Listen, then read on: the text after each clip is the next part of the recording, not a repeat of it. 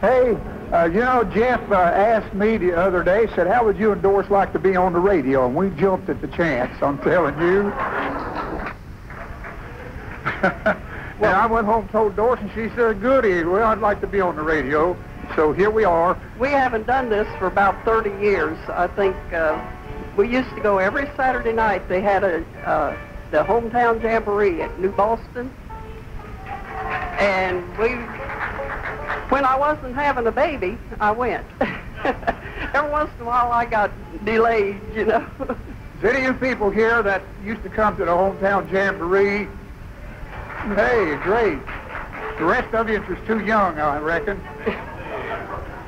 You know, I was over there sitting so I could hear the music, and Doris come and got me and said, what are we going to do? And I said, I thought you figured out what we were going to do. And she said, no, I thought you did. And nobody knows what we're going to do. So if we zig when they zag, just look over it. Yeah, I'm a nervous wreck anyhow, coming down here tonight. Doris was driving, and boy, she was giving me fits, and all of a sudden she run this little boy on a bicycle off the road, and I said, what'd you do that for? I told you to give him the right of way. Is that what you said? I thought you said get him right away, and I tried. Anyhow, then a little dog dashed across there. She let it get away too. But I remind me of a little dog I used to have a long time ago. I'd give $100 for that dog. I loved it. It was part Airedale and part bull. Well, my goodness, I never saw a dog like that. What part was bull?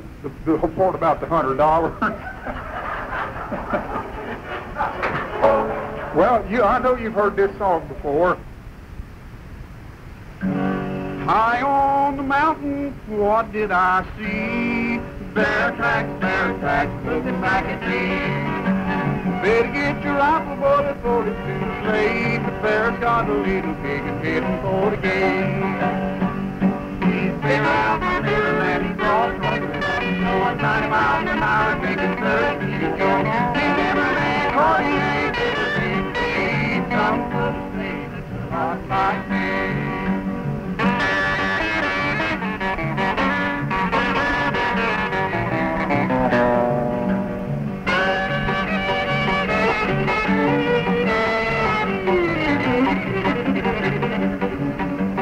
Saved up my money and I bought me some trees and started making honey way up in the tree. Shot down the tree and my honey's all gone. Oh, so done made us every home. He's been around the middle and he's brought it home. He never been caught, he ain't never been free. Some folks say it's a lot like me.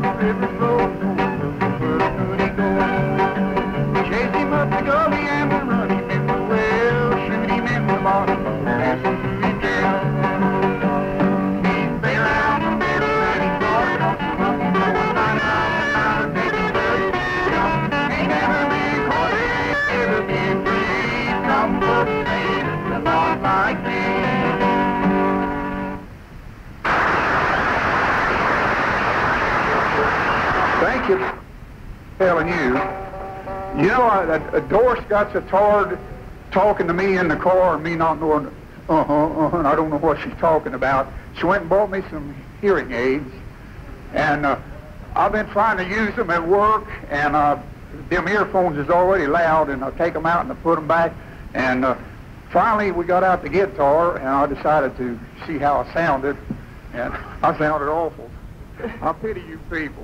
So they're hanging over in my coat pocket. I sound better without them. And for the first time in his life, he heard how he sounded, and he put them in his coat pocket. Or maybe he heard how I sounded. I don't know. I sound good this way. You know, I want to tell you about that dog that we had. I took it out in the country down in Kentucky where my uncle lived, and he's going to keep it for me. There's an old tomcat who used to go to sleep on the front porch every day, and that dog would see him there, and he'd take after him. He'd run around the house and run up this tree every day, same thing. And that tree got some kind of worms on it, and in the fall of the year, they'd be followed around, and made my uncle so aggravated he sawed the tree down. And day after he sawed the tree down, that dog saw the cat asleep, and he took after it, and the cat run around there and run about 30 feet in the air before he realized there wasn't any tree there. He run around the house one day. My aunt was out there making pumpkin butter. You know how had a big kettle and how they make it out in the open. And well, that cat went running right between her legs, and that dog did too, knocked her right over backwards in that pumpkin butter. Did you know that? No, I didn't know that. Didn't hurt her. It didn't hurt her none, but it kind of got her behind her work. I'm telling you.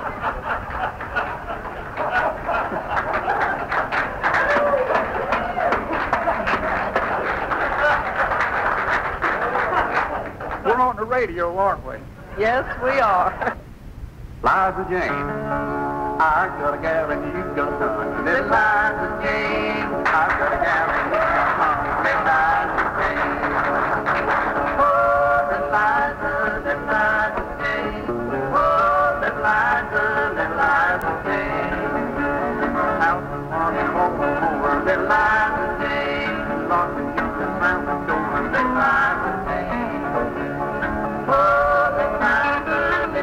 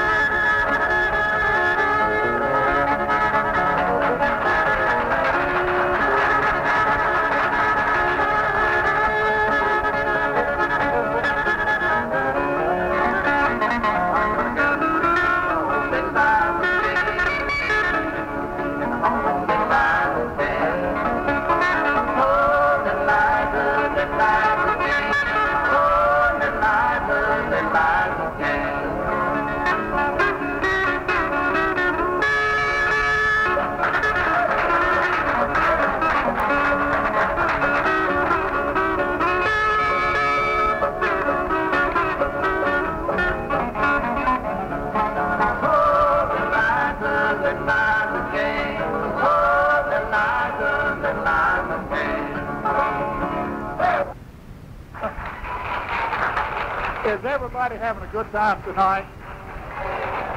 I think it was great, don't you? It really is. If somebody would go around and serve ice water or something, it'd be a big help, though, wouldn't it? You know, do you know why the Amish woman divorced her husband? He's driving her buggy. You know, hey, I want to mention Abby Glockner. I haven't seen Abby for a long time here tonight. And first time I met Abby, we used to do live shows from his place, not far from here, right there on the corner, 2nd and Chillicothe Street, right by the bridge. That was Glockner Chevrolet. I come back from World War II and went in there and ordered me a brand new Chevrolet. I think it was $800. Is that about right? $800. Never did get it. You know, they kept going there and say, well, you know, we got them on order, but they never did come. But it wasn't long, my $800 was gone, so it didn't make any difference anyhow. He got married and then he couldn't afford it. That's what happened to his new Chevy, but he did check on it for a long time. Yeah, I corded Doris on a bicycle, and I borrowed that off my nephew, but she stood with me through thick and thin, and getting thicker all the time. You know, I'd like to say something. Well, go right ahead. This boy that's so embarrassed over here is our son. He's the engineer at WNXT. And look how red he is. Well, what's he embarrassed about? I think it's his dad. You know, we was coming back from Nashville one time. We pulled in this little restaurant over there in Kentucky about 6 o'clock in the morning. A lot of cars. You know, if you want to go to a restaurant, go where there's a big crowd, that's where the food's good, you know. And we went in there, and this guy come up, rubbed his hands together, and says, "Welcome, we got the best food this side of the Allegheny Mountains. Where we got home fries, we got Virginia cooked ham, we got home fried potatoes, eggs, any way you want them." And he said, "We got a special. We butchered today. We just have this once a year, and we got deep fried calf tongues." And Doris says, she said, "There ain't no way I'm going to eat anything that come out of an animal's mouth." Said, "Just fix me a couple eggs." But I think we're about ready to get off of here. You know? Not yet. I think it's time to quit. We're glad we got to come to Jeff Horton's Jamboree. Well, he wanted me to stay 15 minutes, and I told him I was going to go stay 10. Okay, you've got 5 more minutes. Get it over with. She don't like my jokes. I've only heard them about 1,000 times.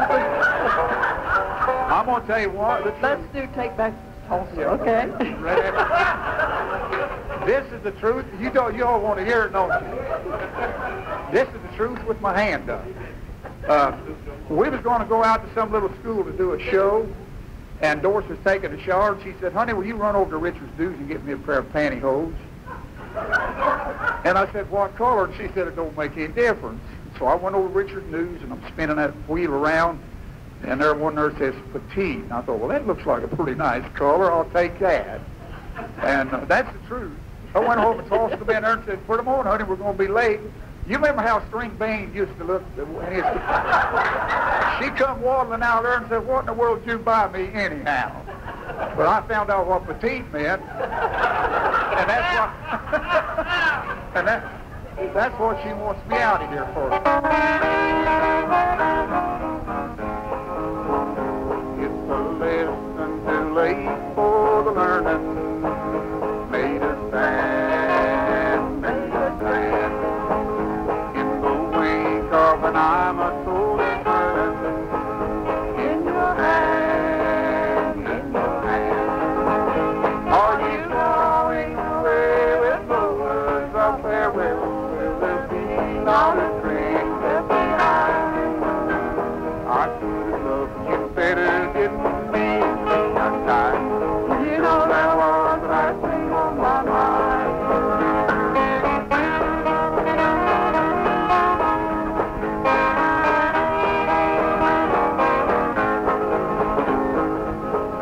As I lie in my bed in the morning, without you,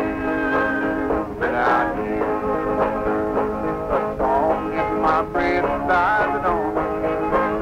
Without you. Are you going away with no words of farewell? Will there be not a trace left behind? I could have loved you better, didn't mean to die. You know that was the last thing on my mind.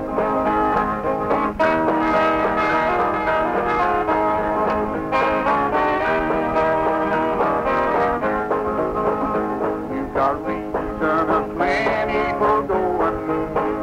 This I know, this I know. All the weeks have been steadily growing. Please don't go, please don't go. Are you going away with no words of farewell? Will there be not a trace left behind? I could have loved you better, didn't mean to be kind. You know that was the last thing on my mind. You know that was the last thing on my mind. I've had a ball. Thank you so much. Thank you, Jeff, for inviting us down. All right. And we'll be right back. is that where we do that indeed? I have no idea. The other night when I come home, as hard as I could say, I saw a horse in a stable where my horse ought to be. Come here, my wife, pretty little wife, explain this thing to me. How come a horse in a stable where my horse ought to be? The old fool blind fool can't never sing. That's only a milk cow your granny gave me. Well, I've traveled this wide world over. I'm traveling over and over. I'm saddled on a milk cow I never did see before.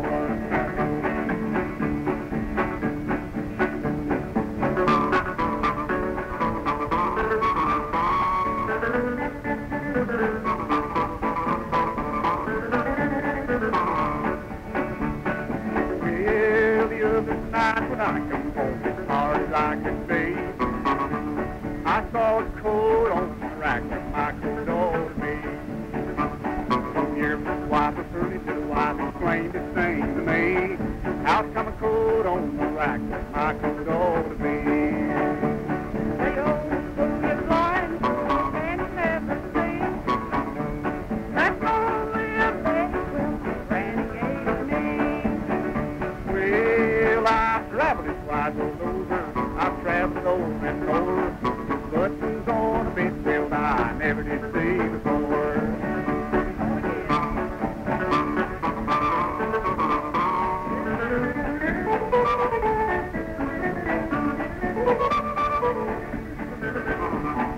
Well, the other night when I come home as hard as I could be, I saw a head on the bed where my head ought to be. Come here, my wife, a pretty little wife, explain this thing to me. How come a head on the bed where my head ought to be?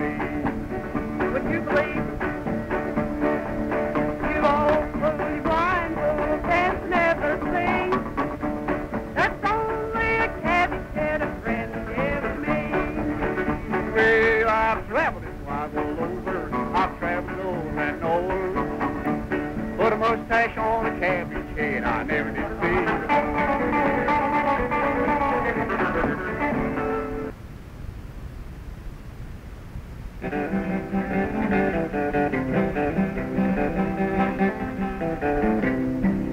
Hello, stranger. Well, hello there, stranger. Could you tell me how far it is to Little Rock? Well, no, ma'am, I couldn't, but there's a devil digging down there in past old field.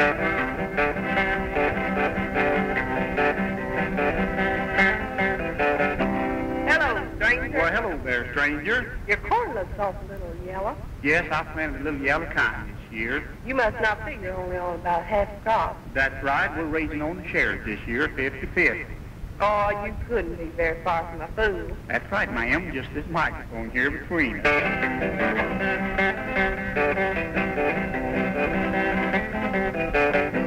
Hello, stranger. Well, hello there, stranger. How'd your potatoes turn out?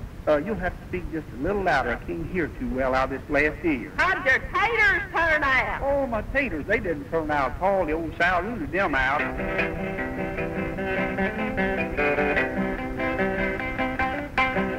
Got my fingers mixed up. Hello, stranger. Well, hello there, stranger. Would you turn that cow for me? Harry Side's already turned out. Would you head that cow for me? Just got ahead. Well, turn her then. I said the Harry Side turned out. Well, speak to her then. Good morning, old heifer.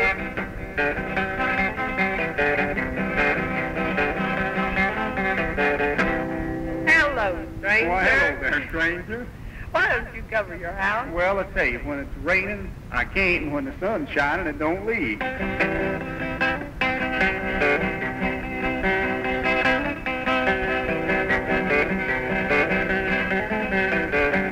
Hello, stranger. Well, hello there, stranger. I just wondered if I could cross the river down there. Right down there? Right down there.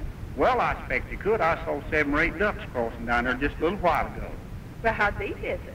I don't know how deep it is, but I'll tell you one thing. Oh, what's that? There's water all the way to the bottom.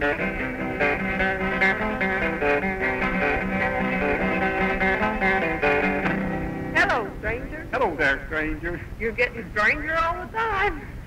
Where's your brother now? Oh, my brother, he's dead. He's dead? What happened? Well, a couple of weeks ago, he's out there in the yard digging a well. He dug it upside down, and he fell out and broke his neck.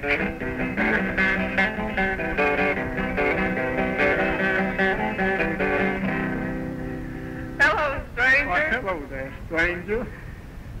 I wonder if you could tell me what time that 9:30 bus leaves town. That 9:30 bus. That 9:30 bus.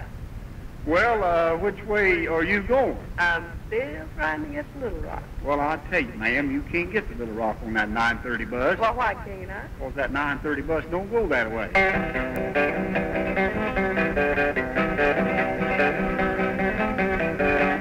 Hello, stranger. Hello there, stranger. Do you mind if I ask myself a question and answer it, too? No, I tell you, I'd kind of like to hear you do that. Well, then how come there's no dirt around the top of the gopher hole? All right, that's your question. Now you answer it. Because the little gopher starts at the bottom and digs up. Wait just a minute. Hold it All right there, all ma'am. How did the little gopher get down there in the first place? That's your question. You answer it.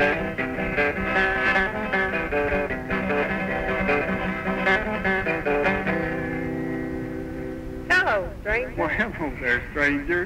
Do you know where this road goes? Well, I tell you, I lived here for the past 40 years, and it ain't went no place yet. Well, how far is it to Little Rock? I've already told you. I just don't know. I don't believe you know anything. Well, I tell you, I think you're just about right, but I know one thing. What's that? I ain't lost.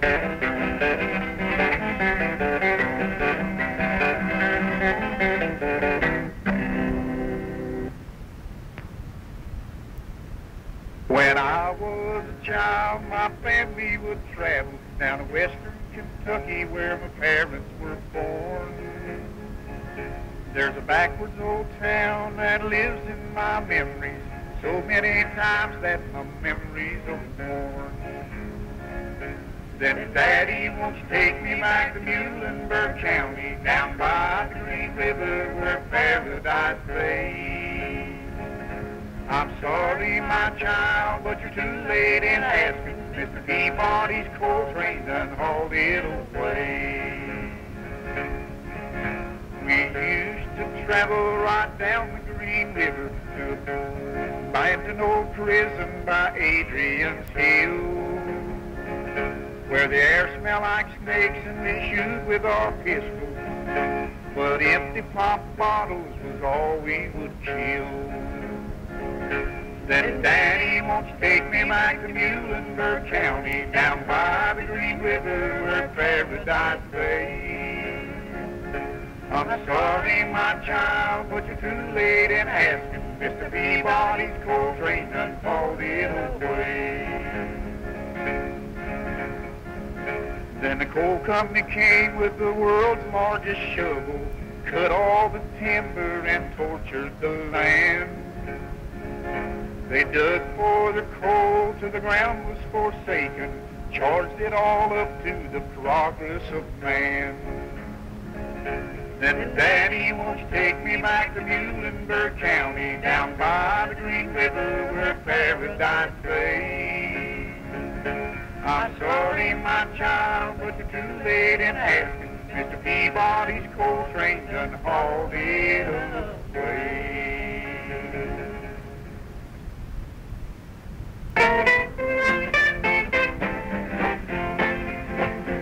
Oh, the sun's gonna shine in my life once more. Love's gonna live here again. Things are gonna be the way they were before. Love's gonna live here again. Love's gonna live here. Love's gonna live here. Love's gonna live here again. No more loneliness, only happiness. Love's gonna live here again.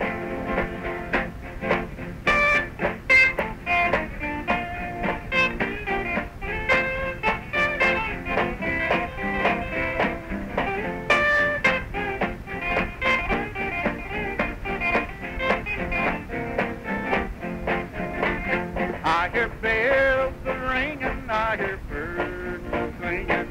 Love's gonna live here again. I hear bees a-humming, and I know the days are coming. Love's gonna live here again.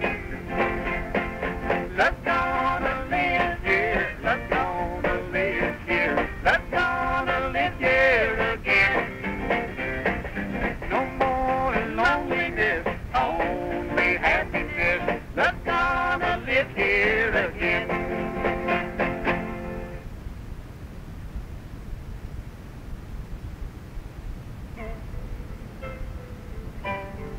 Howdy, folks. This is Zeke Mullins with a story about the year I got a quarter for Christmas.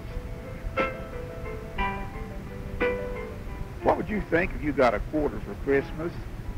You know, I can remember back about 50 years ago when I was 11 years old, I got a quarter for Christmas, and believe it or not, that Christmas stands out in my memory just like it was yesterday.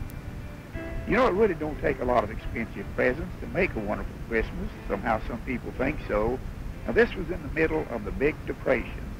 My dad was a barber in 1932. His bring-home pay was about $8 a week, sometimes less. On this particular week before Christmas, Dad had an exceptionally good week at the barber shop, and he took in $12.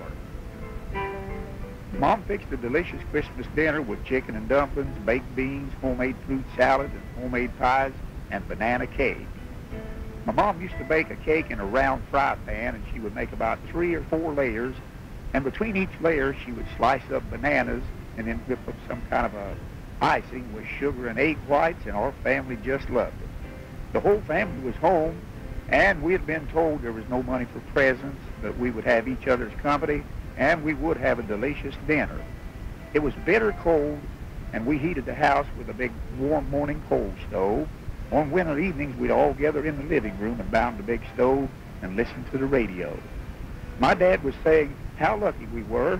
A big snow on about 2 feet out there and then 15 degrees outside, and we had plenty of coal in the shed and plenty of food in the house.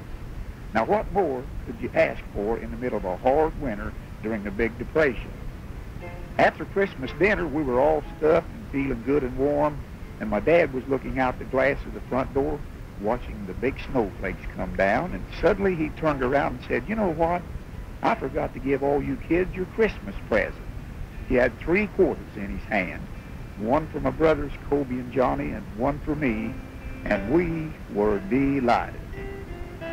The Eastland Theater had a Christmas matinee, Bob Steele, in a cowboy movie. It cost 10 cents to get in, and us kids bundled up in our hand-me-down coats and started out through the snowstorm to the movie, just as happy as if we had a bag full of expensive presents. That evening when we returned home, there was a big pan of English walnuts, apples, hard Christmas candy, and even a few chocolate drops, my favorite. Dad had gone for a walk after it quit snowing over on 8th Street, where there was a store open on Christmas afternoon. He brought home the nuts and candy for us to enjoy as we sat around the big fire that Christmas evening. Yes, this was the year I got a quarter for Christmas, and it truly was one of the happiest that I can remember. And now I'd like to wish you and yours a Merry Christmas, and God bless you, one and all.